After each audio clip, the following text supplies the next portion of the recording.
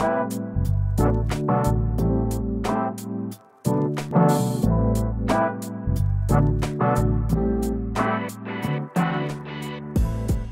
you want to learn how to make a procedural gumdrop using geometry nodes in Blender. Well, that's oddly specific, but I'm not judging, and you have come to the right place, so let's get started.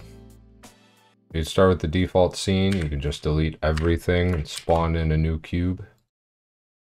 And go right to geometry nodes. Add in a new node there. We're going to start with a cone shape. Take that off of there. Start with the cone shape. You can set this to vertices about 64 just to increase the resolution. The side segment you can leave at 1. Fill segments, say 2. And radius top, let's put to 0.6 to bring out that point at the top there. Much more like a gumdrop. Let's just bring this depth down a little bit, 1.2. And so that's looking kind of like a gumdrop shape, more or less. So then what we're going to do is give it a subdivision surface. A 3. Give that, yeah, that a little bit of a crease. And I think the last thing for the base shape is to set this to set shade smooth. And there we go. Got the basic shape of the gumdrop done already. That was pretty painless. Now we have to do the salt crystals. So we've got this. If you think of it kind of like a particle system, you're spreading other geometry all over the surface of this thing. So join geometry. And then we can add in the distribute points on faces. Put that into there, and put that into there, and there we go. Take that over there for now. Actually, let's shift right mouse button. Just to get that kind of out of the way for us.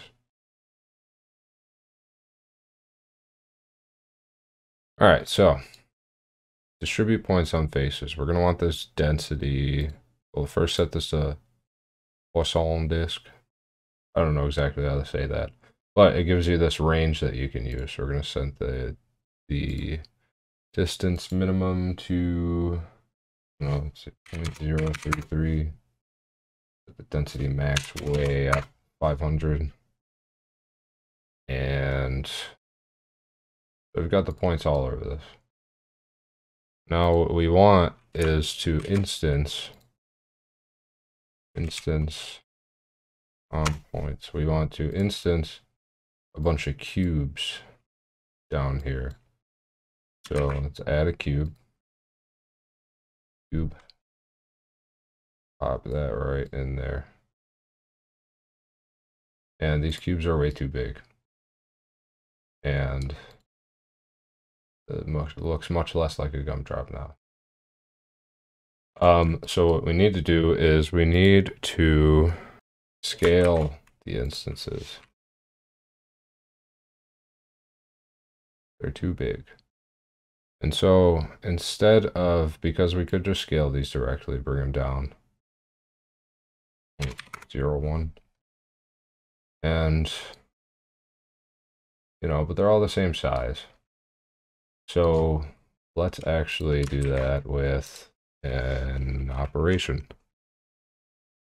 Let's see, random value. We have to set to 0.1. I don't know. Let's see, 0.03. Maybe a little too big. Maybe make that the maximum.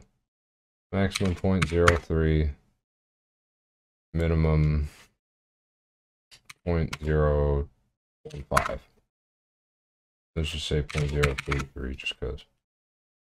Put that value into the scale. It's going to add that for all the X, Y, and Z.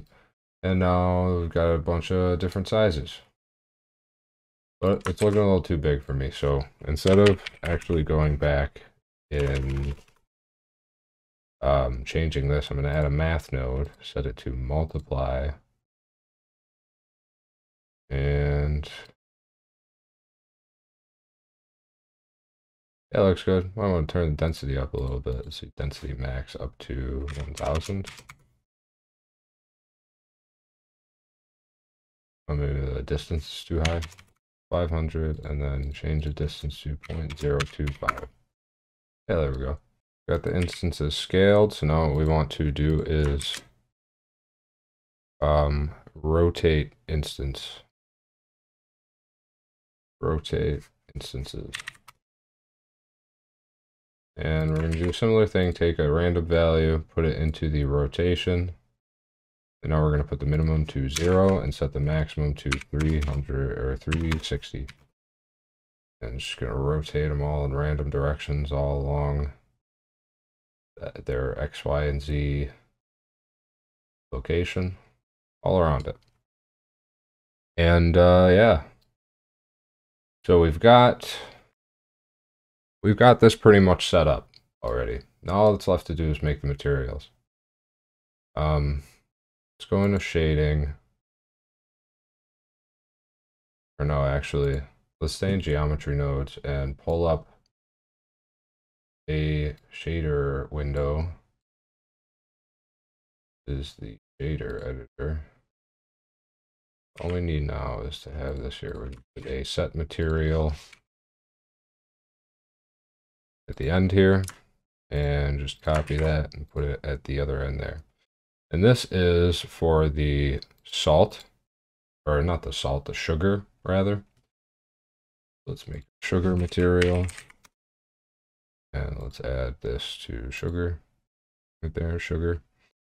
And then let's make a new material and call it gummy, for the gummy part. Put that to the other one here, gummy. So this is where, if we look just through here, oops.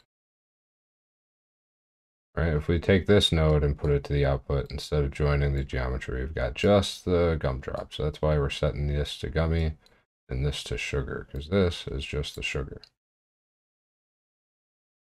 floating around there. So got our material set up. We can go into the rendered view. Oh, let me just set up a little HDRI real quick. I have this plugin called Easy HDRI. It's pretty simple, pretty useful. And film transparent. Let's actually set this to cycles.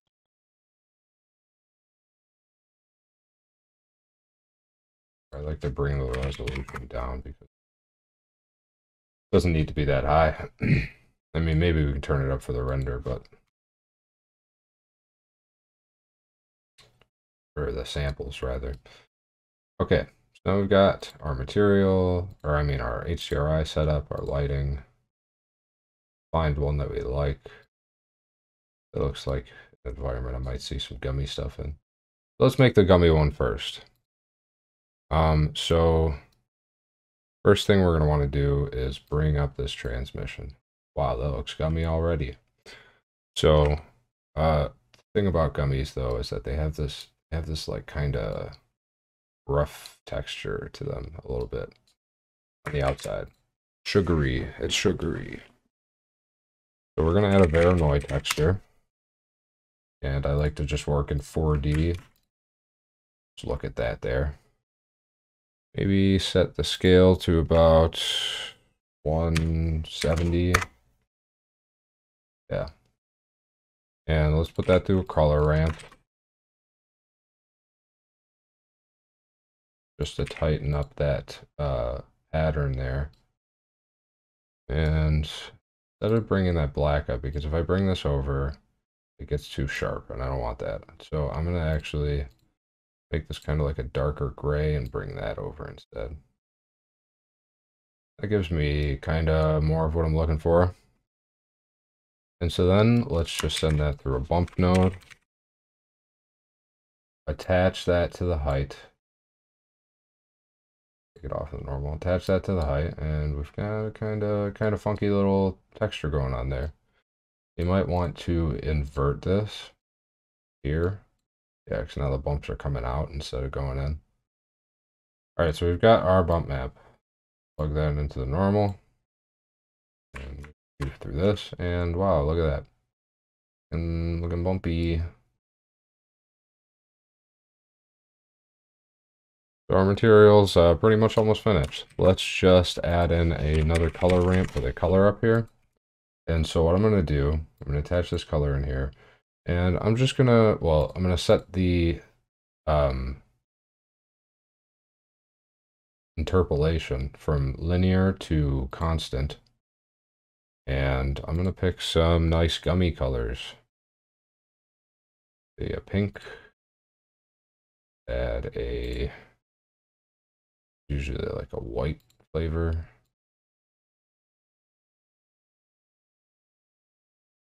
Add a blue. Or more like a green. Yeah, that looks better. Add a orange.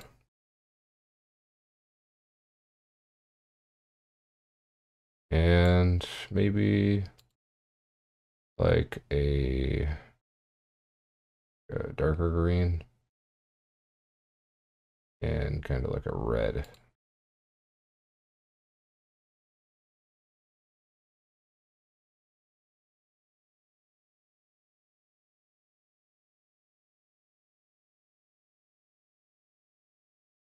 See that? That looks good. Okay, so now just kind of distribute these, right? So this amount of space up here is, well, let's finish up setting up the color first. The last thing you need to do is bring in an object info node, and let's take random and give it to the factor of the color ramp. So now what's going to happen is every time you duplicate this, it's going to be given a random value between 0 and 1, which is going to be associated with one of these colors on the color ramp.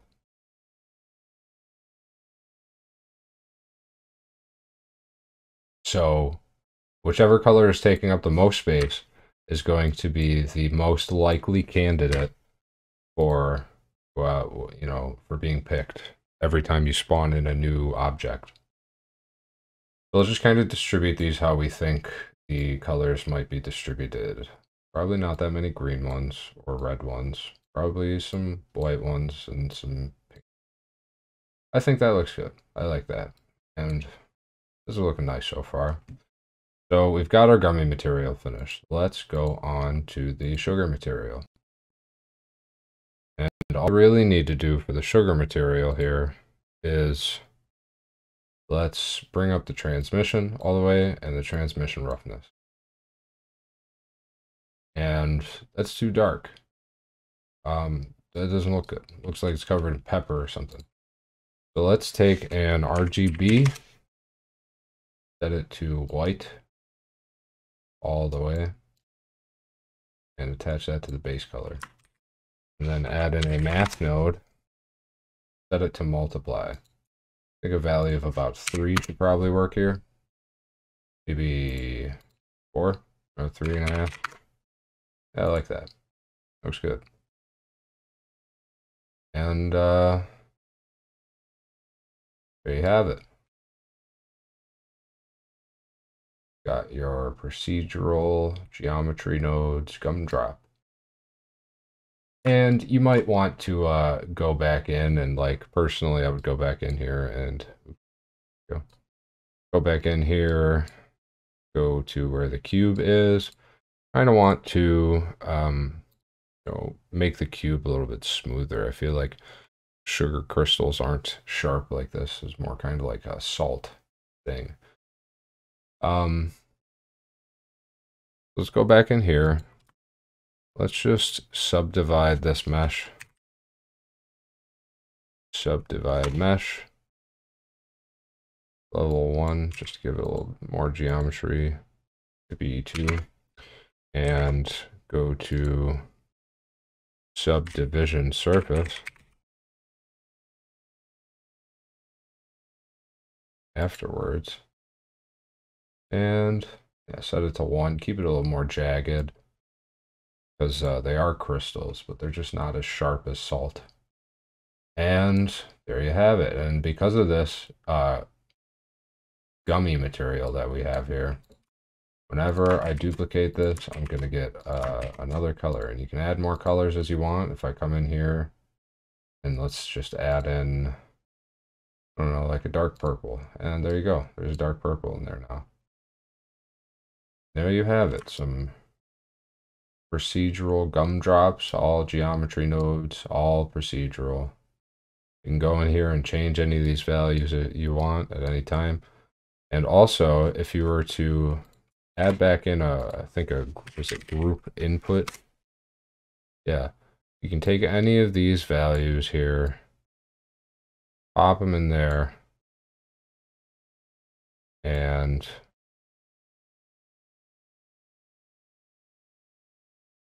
it will go to the modifier for the object that you have selected, and you can just change the parameters there.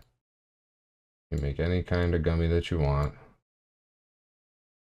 Sit around with these other gumdrops.